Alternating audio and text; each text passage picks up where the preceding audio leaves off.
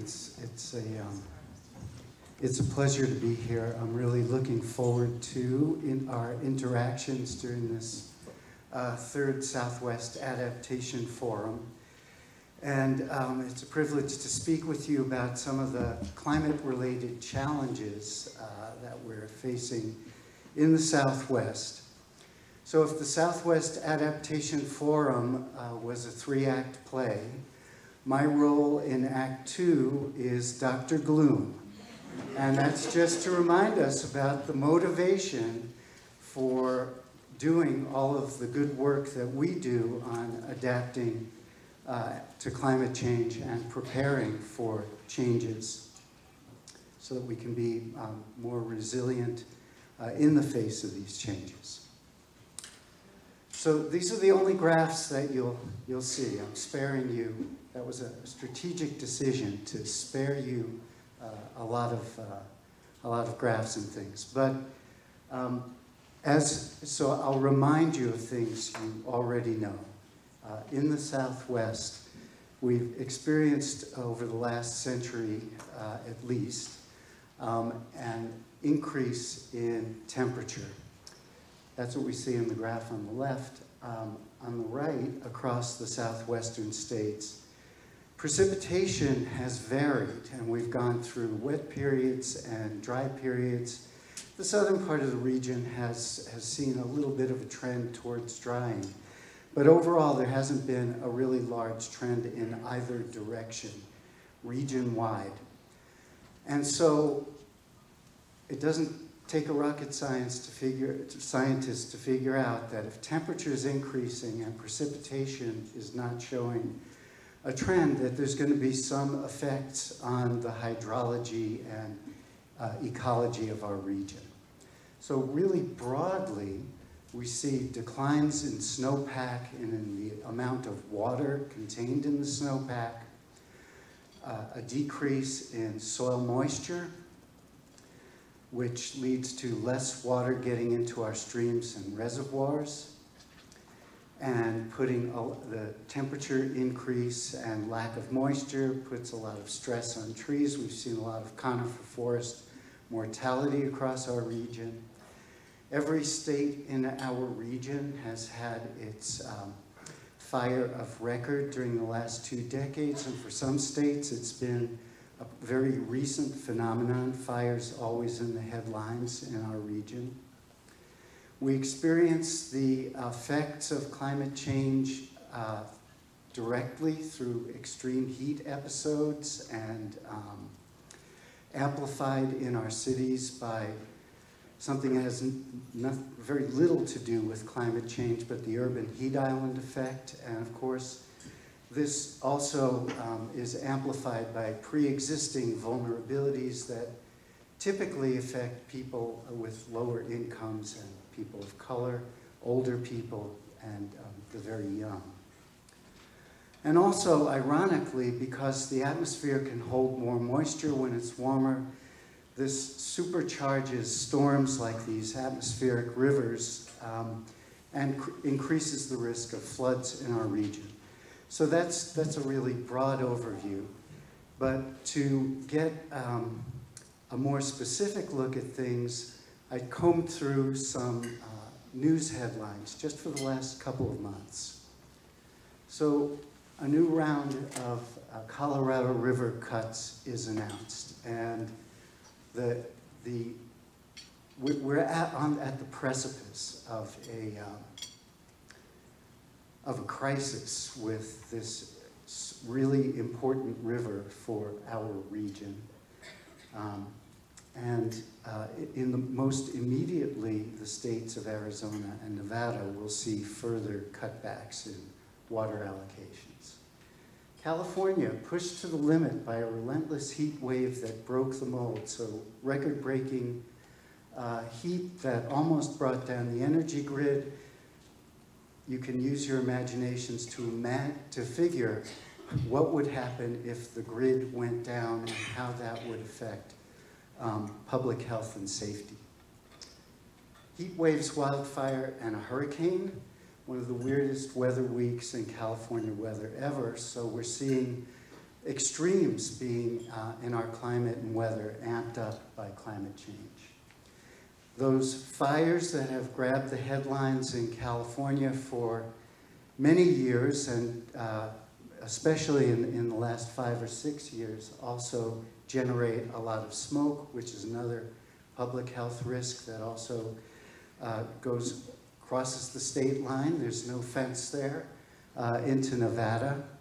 Nevada also affected by lower water levels, and finally an acknowledgement that mega drought is our new normal. In Utah, the Great Salt Lake has declined substantially, prompting students to lead a protest declaring the death of the Great Salt Lake. In New Mexico, a huge summer for severe wildfires in the state. And adding to that, the monsoon rainfall washed away all sorts of debris and contaminants that affect water supplies in small cities like Las Vegas, New Mexico. Those same effects of fire and post-fire debris and contamination also affect native and even non-native fish species as their habitat is wiped away and through the pollution. In Arizona, we have even the conservative Department of Water Resources director saying that the reduction in water supply could slash farming along the river, where growers have traditionally enjoyed senior water rights. And you'll see up here that the state is contemplating funding desalination plants in Mexico to provide water to Arizona. Also, a little closer in northern Arizona, this news from Navajo Times about amped up drought affecting aquatic species in lakes on the reservation. And then increased water temperature meeting up with local pollution causes these harmful algal blooms along the California coast. Here in the San Francisco Bay, there was a huge fish kill this summer. So that's the gloom report. And I will hand it over to Carolyn to give you the sunshine report. So thank you so much for your attention. It's just a role. I'm not Dr. Gloom. Thank you, Dr. Gloom. I mean, Dr. Garfin. All right. I'm going to see if I can step down here. Okay. So, yeah, my role is to kind of turn the page a little bit. It's basically what we just heard from Gregg. You know, so this is just the synopsis. We've got hotter droughts, storms more intense, all the extremes, bigger floods, post-fire erosion, bigger fire, insect outbreak, forest die-off, and all the interactions that has, and all these things seem to be coming all at once. And, you know, a lot of times with landscape change, it's gradual, it's slow, but as we've seen here, even in New Mexico, everyone probably has seen this slide from Craig Allen, the Jemez Mountains, in the early 2000s, we've seen it go from forest to insect kill to this, now on a regular basis, this large-scale forest dieback event. And this is kind of what's become normal to a lot of us, and we've seen this happen before our eyes.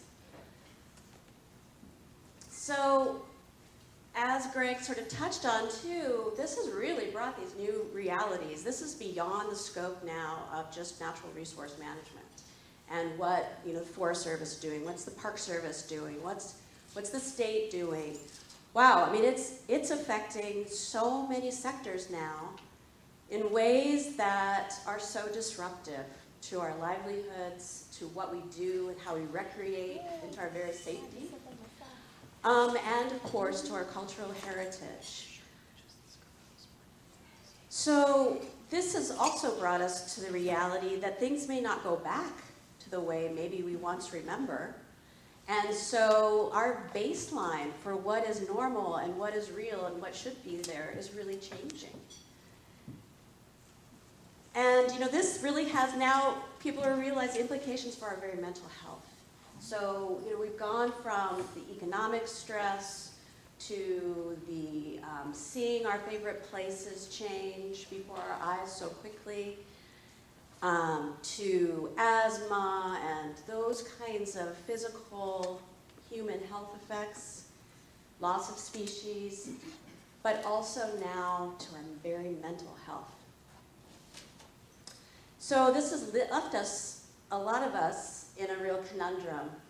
And unfortunately, a lot of times we speak different languages and really have a difficult time communicating with one another because of a number of things: politics, heritage, the state you live in, the county you live in, city versus rural, everything in between. So this conference, or this forum, this discussion that we're having is about, we got to move this forward. And we have to start talking to one another and start having the conversations. And I think, a lot of this has already started. So it's time to take action. But let's make sure we're on the same page about what we mean by climate action. And so here we have two, and I apologize, that's a little not very bright, so I will read the definitions. But adaptation and mitigation, you probably have heard both of those words used in a lot of different ways. Even if you're a biologist, adaptation means something to you differently than what it might mean to someone who is working in a completely different field. But adaptation, just kind of in general, and in terms of climate, we usually talk about it this way. It's a variety of actions that are meant to reduce or compensate for or adapt to the adverse impacts that arise from climate changes in the Earth's climate, from changes in the Earth's climate. And then, of course, all of those other things that cascade from there.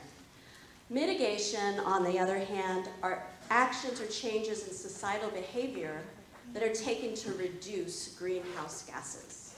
And a lot of you may know this already, but again, we're just getting us on the same page.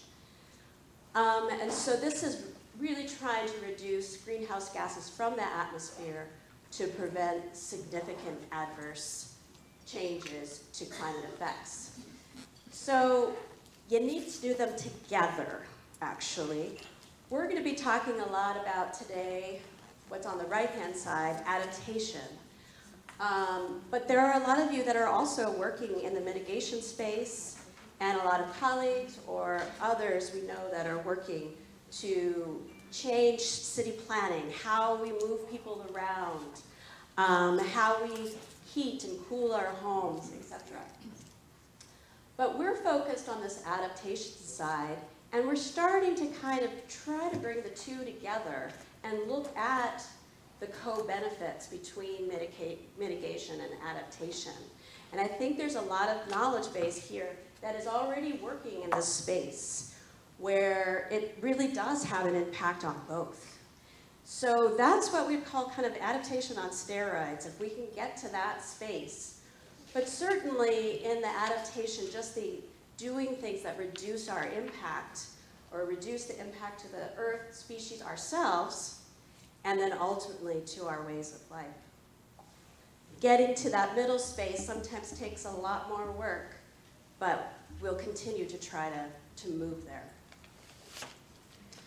And the great thing is that there's a lot of places already to do this, where we can start meeting people who are working across fields, across landscapes, in all places, working together with common goals.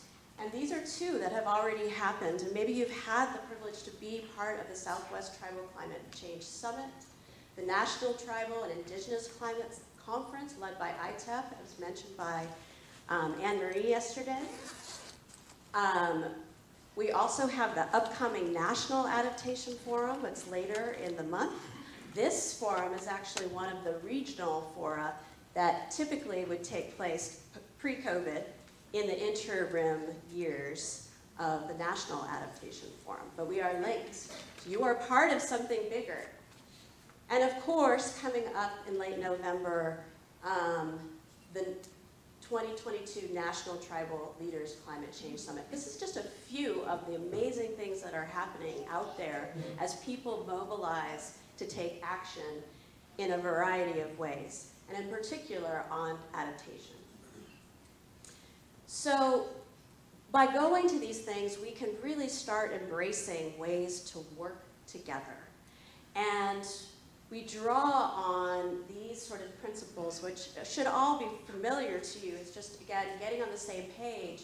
The idea that we translate some of the different languages that we speak. And we do this through, from start to finish, no matter what we're doing, collaboration, engagement, commitment, communication, process to create that buy-in, and co-ownership, and taking in the different decision framing contexts. And in doing so, we're all across the Southwest starting to have these critical key conversations that need to be happening within our communities, within our workplaces, within our families, etc., so that we can all tackle this together. This is not one entity. This is everyone doing their part, working together. And so that's what we're trying to do here, is really cultivate that spirit. Let's get going, let's get moving, and create those new connections that you don't have. Really take the opportunity, now that we're in person, to build on those relationships that were there, and we can do this.